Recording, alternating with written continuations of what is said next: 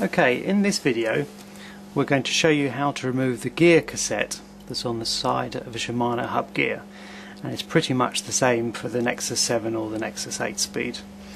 First thing you need to do is remove your axle nut, and underneath you've got your washer there, which you take off. And remember, these are left-right specific. If you look very closely on the washer, there is an R on this to say it's the right side. So you can take that out of the way, and your chain tensioner, if you have one, and that exposes your gear cassette.